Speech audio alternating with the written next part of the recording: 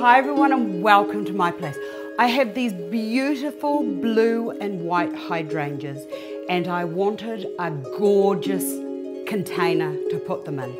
I hunted high and low and everything that I found was seriously super expensive. So I looked at the vase or the container that I liked and I thought, well, you know what, I could do that. So I thought, once I nutted it out, I thought, I'm going to show you guys how to do it as well. This is the container. I wanted something that was quite big and bulky and weighty enough to hold the visual weight of the hydrangeas. It's very, very, very easy to do. Let me just put these down and I will show you what's involved. Get a container, any kind of a container. This is a terracotta garden pot and all I've done is put a layer or 2 layers of my chalk paint. If you can't buy the chalk paint, I have got a recipe up there which is pretty much just to every cup of acrylic flat base paint, you add 2 tablespoons of plaster of Paris and water to mix it to a pancake consistency. It dries really, really hard and it is seriously tough once it's on there. The next thing, let me get rid of this, the next thing that you need to do is, now I've got to put my glasses on, is, now this is Iron Orchid and these are, you can buy these stamp sets, I've got mine online, and it gives you all that beautiful 12 patterning that from a lovely, you know, from a time of resplendent beauty, grace and elegance is what I call it. So they come in lots of patterns and the one that I'm using is the 12 or the Garden Rose 12, which is beautiful. Now, when you get your kit, you just peel off the backing and then each of these images here are different stamps that you can use. So what I loved about this was it had the lovely writing. There was a beautiful little dragonfly. There were the gorgeous roses and these little ones that come with it. That means that you can get into the corners or you've got different patterns to work with. It's just a matter of peeling those off like so, and it is the raised surface is where we're going to apply the paint. Now I wanted that beautiful wedgy woody blue look, and so what I did to achieve that was, it's just, now where are my glasses? Oh, for goodness sake, it's getting worse, my eyes. Now I'm just using a cobalt blue, which was a little bit too intense for me. Let me just get that off there and put lids on as you go. It was just a little bit too intense. If you didn't want to use the cobalt blue, the other one that's quite nice is the ultramarine, and that will give you that beautiful, beautiful, clean, crisp blue. Into that, I'm going to add just a tiny little bit of black. And when I say tiny, I mean a drop at a time until you get the depth of blue that you desire, and just keep mixing that in. Yeah, that's getting to be it. I like that sort of oldie, like a little bit dirty. See that there?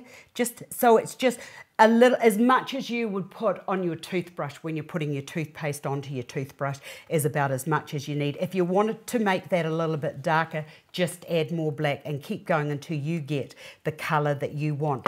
The next thing to use is a roller, and they come white.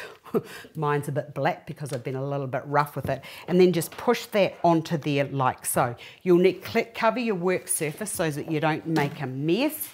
And then what I've done here is I've just got one towel, and then just roll it, because it's going to roll around. Just use your 2 towels and then put that so that you've got like a little well in the center which is going to hold that in place. And then I just use a little bit of baking parchment or paper to put into that, and then look at that, that stops the whole thing from rolling around.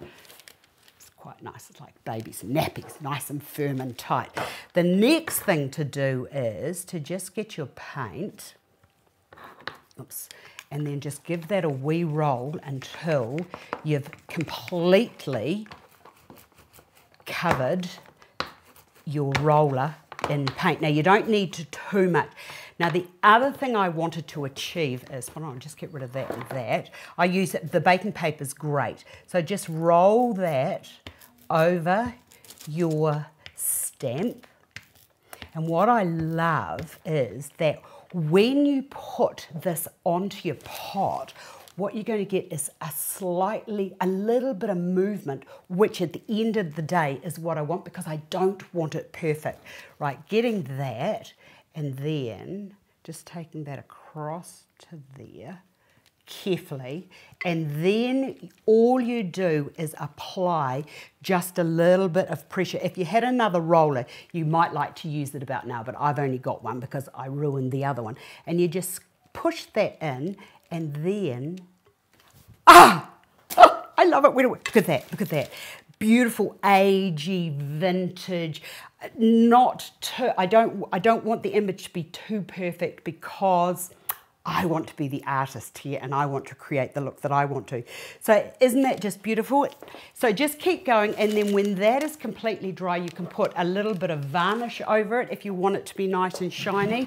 But for what I wanted to achieve, I just loved, like, see, some I've gone over again with a little bit more, little darker bits, and then this little dragonfly, I just sort of like pushed it on and took it off. This one here is just a little bit more different than the other one, but it's just all those variations in patterning that will give you the look that you want. And then the writing, you can sort of kind of make out the writing, but isn't that just beautiful?